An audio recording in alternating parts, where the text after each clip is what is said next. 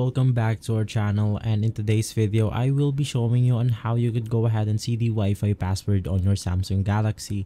This is a step-by-step guide, so you should be able to follow easily. Now first things first, just go ahead and open up your system settings right here. Scroll all the way up until you find the connection settings. Inside you will then be able to see Wi-Fi. Open it up and then you will be able to see all of the available connections. Of course, you have to go ahead and click on a connection where you are connected, and inside you will then be able to see all of these additional options. And inside, of course, we are looking for our password, and just beside that you will then be able to see the eyeball location.